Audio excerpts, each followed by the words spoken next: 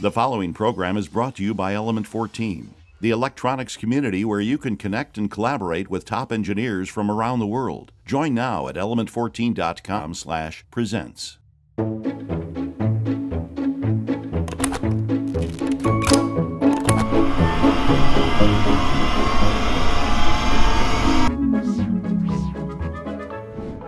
Whoa, that was strange. Amazing hacks. Inspired designs. Each week, Element 14 Presents brings you innovative projects using electronics, engineering, and more.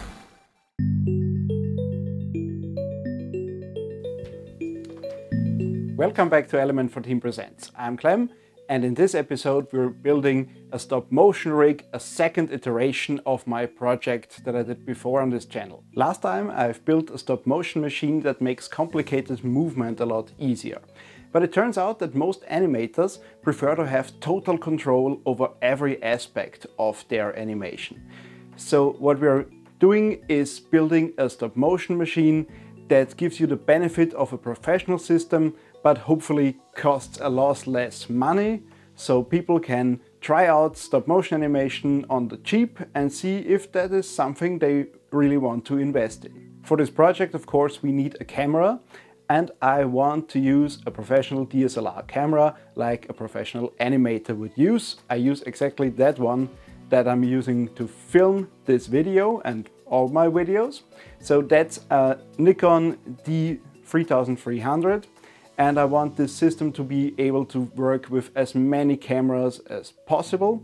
So I won't go into any specific firmware hacks or stuff like that. I want to have a connection, preferably over USB, that I can use with any camera. Of course, we need software to control that camera. Most professional animators use softwares like Dragonframe, for example, which is pretty expensive. So if you're just getting into that or trying to figure out if that is something for you, you wouldn't want to invest a lot of money into the software side. So I try to do everything with open source software that you can get for free. And I wanted to have the main features of these professional solutions. So I want onion skinning. That means being able to see through the latest picture to the picture before, so you can make sure that they line up. I want total control of the camera, so shutter speed, exposure, everything should be controlled right in the software, and I should also be able to take the photos remotely, so I won't have to touch the camera at all to make sure I won't ruin the shots with any jitter or vibrations. There are open source stop motion softwares out there like Linux Stop Motion or Q Stop Motion, but I couldn't get them to work with my DSLR camera. I know that they work with a lot of Canon cameras, but mostly they're used with webcams and other cameras that they support. So I need a different solution, and the software that I chose is called Entangle, which is originally used to make photos in a studio environment with a DSLR camera, but it has the features like onion skinning that we would need for stop motion. To make myself independent from a lot of interface solutions like a keyboard or a mouse, I want to use a touch screen, and I also want to make a dedicated hardware button for the shutter control, so I have a button that I can place wherever I want and be marginally detached from the camera. So I can place myself wide enough out of shot, press the button, and that pushes the trigger. Of course, the software needs to run on a single board computer, but how do you choose the right single board computer for your project? Here is a handy guide. There are a lot of single board computers out on the market, but they usually fall into one of three categories. First, Raspberry Pi and the like. These run Linux, have GPIO pins that you can use to interface with the outside environment, but they don't run in a real-time mode. They have a Linux kernel on them, so they are not for real-time applications like you would do with a microcontroller. Raspberry Pis are also very easy to set up and use, so that is the obvious beginner's choice for a lot of projects. Second category, BeagleBone, Black and the like. These are also single board computers that run mainly Debian Linux, but they also have programmable real-time units on board. These are basically real-time cores inside the processor. These are much more advanced to use, but they have a great performance and they also use a lot less power. So if you're an advanced embedded maker, maybe choose a BeagleBone.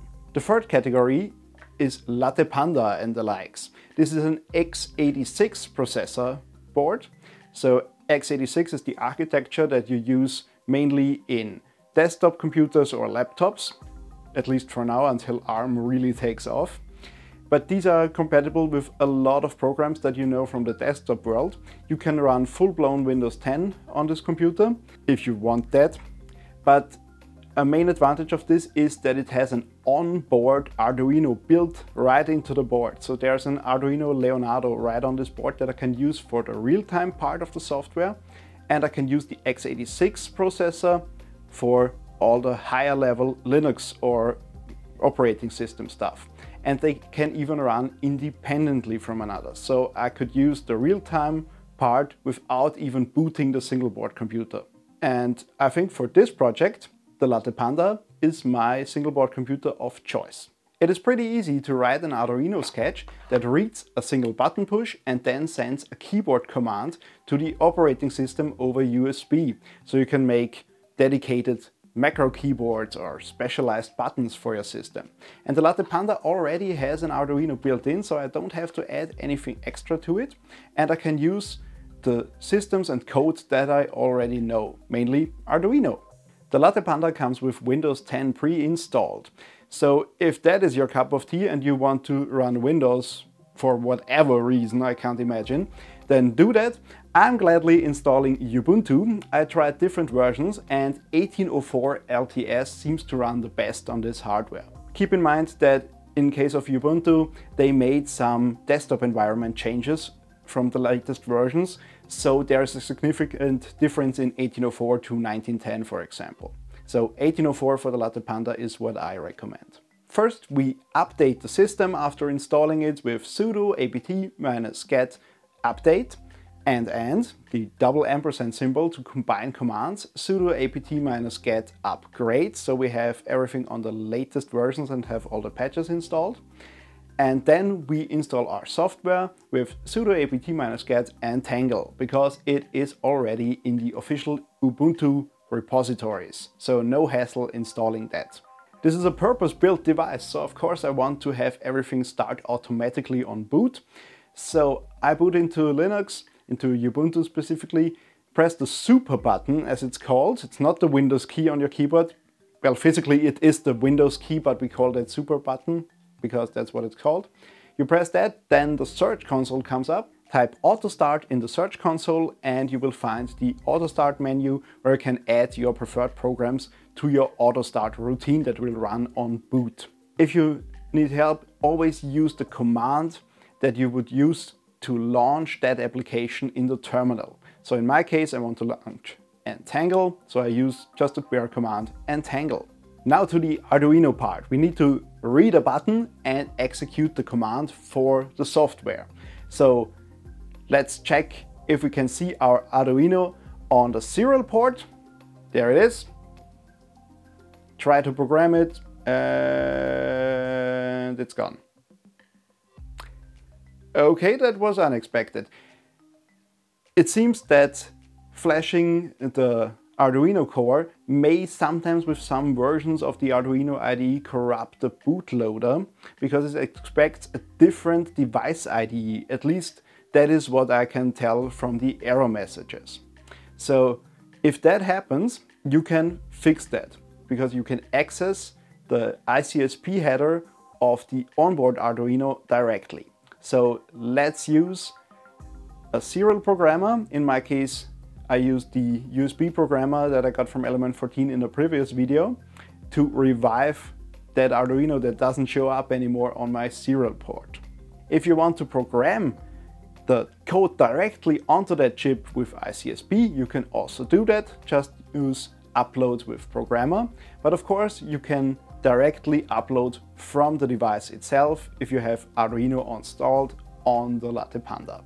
The same way it works with all Arduinos or clones or compatibles. If they seem to be broken, just try to reflash the correct bootloader. In most cases, they suddenly come back to life. Hi, my name is James, and this is my electronics workbench. Together, we host Workbench Wednesdays. It is a show where I review electronics tools and equipment. Whether you are on a hobbyist budget or trying to equip a professional workstation, we've got you covered. Look for new episodes on Wednesdays and come connect with me at element14.com/workbenchwednesdays.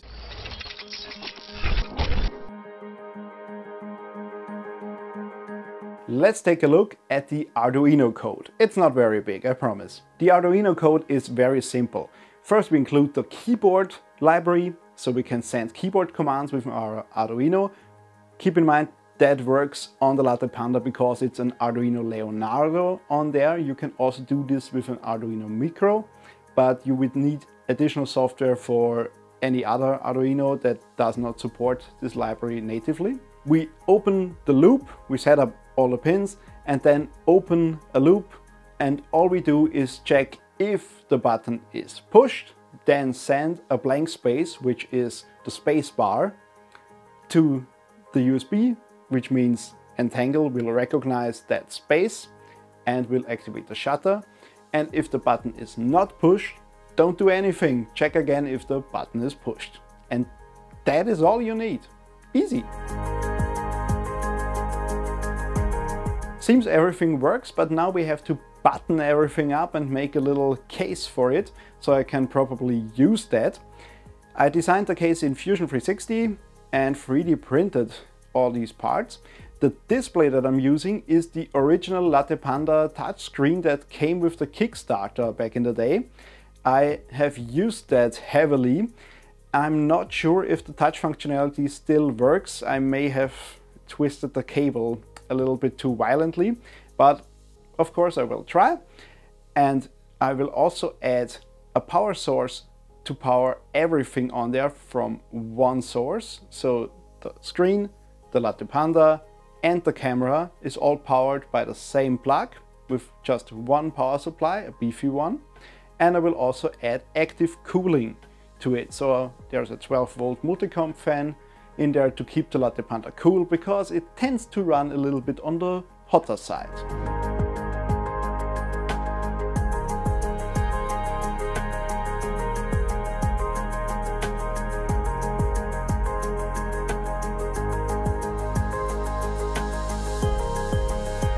That pretty much looks like a finished device. Let's try it out by creating a stop motion animation. Keep in mind, I'm not even an amateur, I'm just a guy trying it out. So if you're getting into stop motion, don't let yourself get down by not achieving the best results right out of the gate. Everybody has to start somewhere, and I start with my little wooden friend doing some exercise.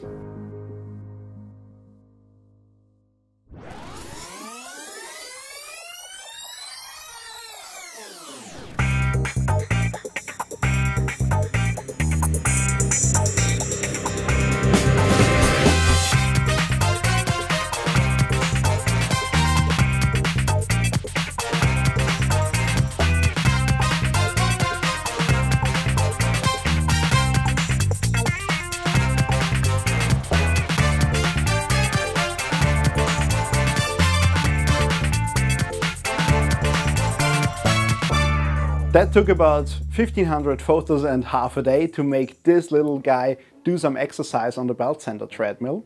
And I've also made this little handy rig, so it's not so obvious that I have to hold him, because I can key that out later in post. It's turquoise because I didn't have any green paint, but that doesn't really matter to the process.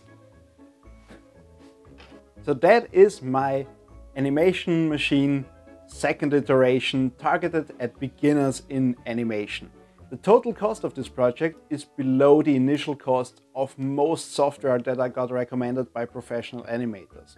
So if you are just beginning in animation and you just want to try it out and see if it's fun, and by the way, it's great fun, And especially for people stuck at home with children, that is a really great hobby that you can do together to make little fellows like this one appear a little bit alive. So try it out. It doesn't cost you an arm and a leg, and if it's not for you, you can use your single board computer for a lot of other projects. Speaking of other projects, if you have ideas for more stuff that we can build on the show, post it on the Element 14 community at element14.com/presents. I gotta go. There's another project waiting for me.